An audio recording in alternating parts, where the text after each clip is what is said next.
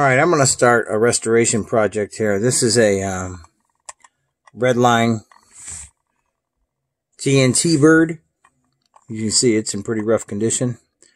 Looks as though it's been painted before, obviously. It looked like it was an aqua blue. Down below that blue enamel paint there. So yeah. We pop those rivets and get to it. Alright. Alright, I have this car separated. Chassis looks like it's in pretty good shape. I'm not going to stress too much over that. And we're going to strip this thing in real time. And I'm not going to use stripper. Even the interior looks really good. Let's see if you can see that. It's really clean. And maybe the window needs to be cleaned up a bit. Polish that up too when it's all said and done. I'm not going to drill the engine out of this car. What we're going to do, got ourselves a little thing here. I need a larger dish. Be right back. Alright, I've been working on this for about 45 seconds here. This is lacquer thinner that it's soaking in. And as you can see, it just comes right off. Alright, so here's our TNT bird stripped down. I mean, the casting is not in bad condition, really. I did my best to get all of that blue out of there in the engine compartment. Let's see if we can get this. There we are.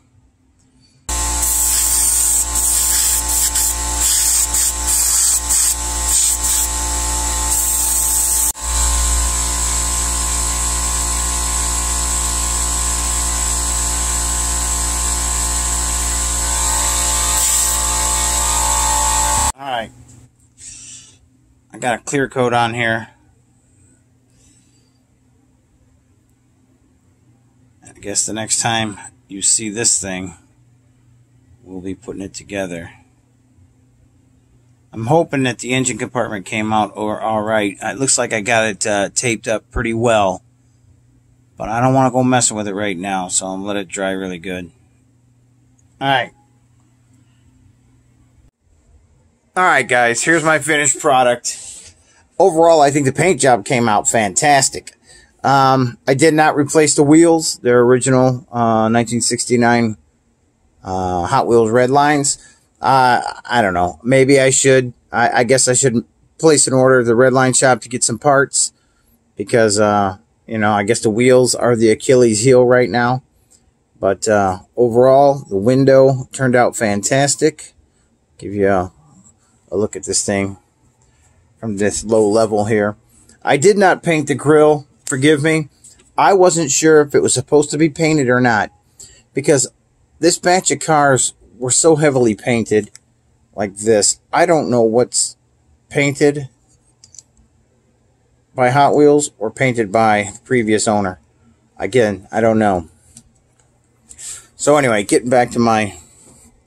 We'll give you a view up high here in a minute. Just want to get down low. Car looks wicked.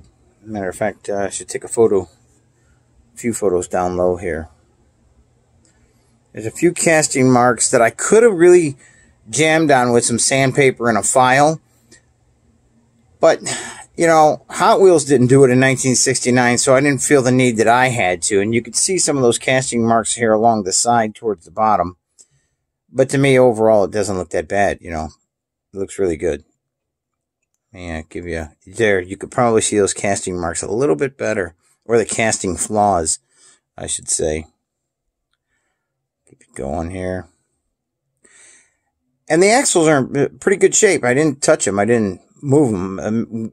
Didn't bend them back into place. One looks like it could be adjusted a little bit, but I'm not going to worry about it. This is a really nice angle for this... this car. Overall, everything cleaned up really good. The interior was flawless. Thank God there was no paint on it. And just a little bit of paint on the windshield, and that cleaned up really nice too. Alright, so I'm going to lift the camera up. It's going to get a little shaky. I'll try to be as steady as I can. And there's our paint job. I did a pretty good job, I think, of taping that engine up, because remember, I didn't drill out the engine. It was just something I didn't want to have to contend with if I didn't need to.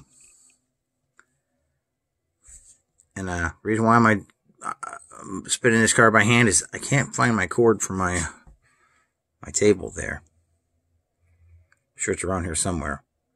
You know.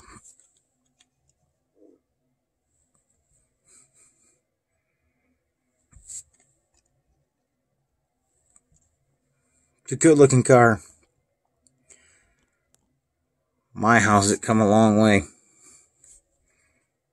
Yeah, great looking car.